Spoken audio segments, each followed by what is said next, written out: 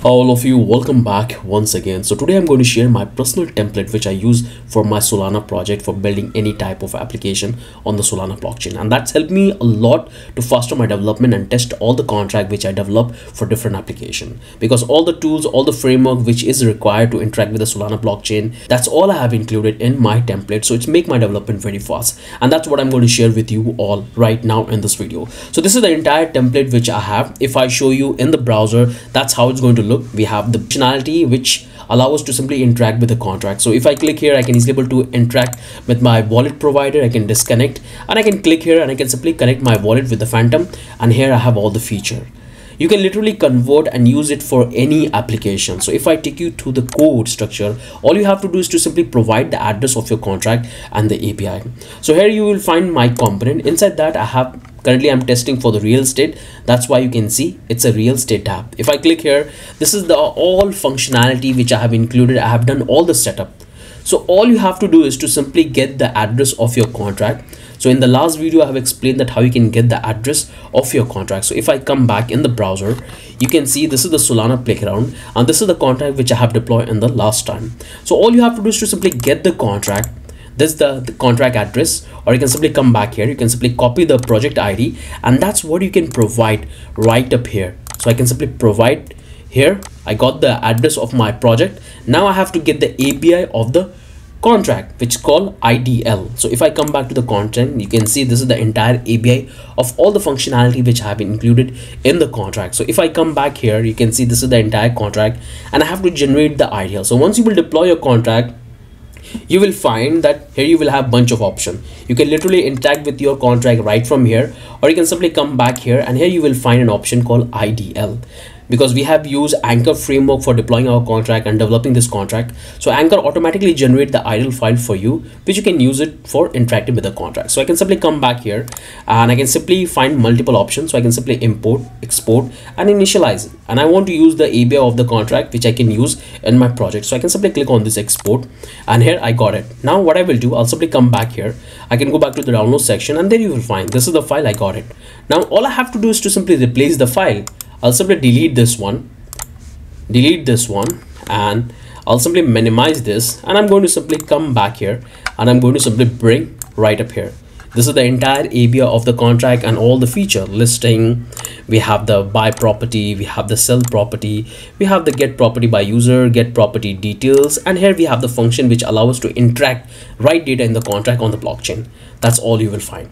So once we get the API, and once we get the addresses, now you are ready to interact with the contract and make all the transaction. You can see we are using all the popular library, which is very important if you really want to work on a Solana environment. So you can see we are using the wallet adapter, which allow us to connect with the wallet and get the signer object, which we're going to pass for confirming the transaction and paying the gas consumption.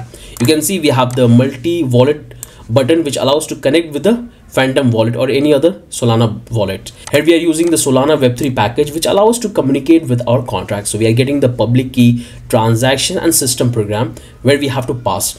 Then we have the state. Here we have the provider, because we are using Anchor for developing our contract, which take most of our work away from us. So we are using the Anchor provider, program, and Web3. And here we are importing the idle file. Here we are generating our program ID. This is the network where I have deployed the contract, and here we are building all the connections. So first I'm building the connection. This is the public ID for sending the transaction in the wallet. Then we have the details about the details which we have to pass in the contract, like property, price, description, user, property details. And here the one thing you have to do is to get your provider. So you have to run this particular function, and that's what we are using. You can see we are using this Anchor provider. The setup is already done. All you have to do is to simply provide this relevant information. So we get this provider, and here we have to simply come. You can simply activate this, and you have to get your idle file, which is coming from here. You can get your program ID, and you can get your get provider. In that way, you can able to have the entire contract where you can simply do the interaction and call all of this function. So you can simply open this one. We are calling this program, and in which we are making all the contract interaction and passing all the data in the soul. You can see we got the signer object. So that's how you can simply build any kind of project. And this is the template which I follow personally when I have to build any project for the Solana, because it's faster my development very quickly, because this is what exactly we have to use if you want to make interaction with the blockchain. This is what you need. All you have to do is to customize the function based on the data, based on the price, and based on the logic which you want to include in your contract and the way you want to execute in the front end side. So that's the only thing you have to do. Got it? I'll simply comment this one, and now I can come back here, go back to this, and then you will find all the functionality we have. I can simply able to fetch the property. All of these things I can do because there is no transaction at the moment in the contract, because just now I've deployed and currently I'm testing the application and all the feature. So that's how you can simply make your work very faster. So no matter what project you are working on, you have to build your own template. If you're building any type of decentralized app for Ethereum or EVM compatible chain or any other blockchain, build your template. We have tons of projects on our channel. I would highly encourage you to come back to the blockchain coder. There you will find bunch of project you will find. Come back here in the source code section. There you will find bunch of project we have built. Download the starter file and start following the tutorial, because in the starter file all of the packages which you need to communicate EVM compatible blockchain like Ethereum, Polygon, Binance, or any other blockchain EVM compatible chain, you can simply find the template and you can simply start building on top of that. In that way it helps you to faster your develop. You will not waste your time doing all the setups which is very regular, and you don't want to do that.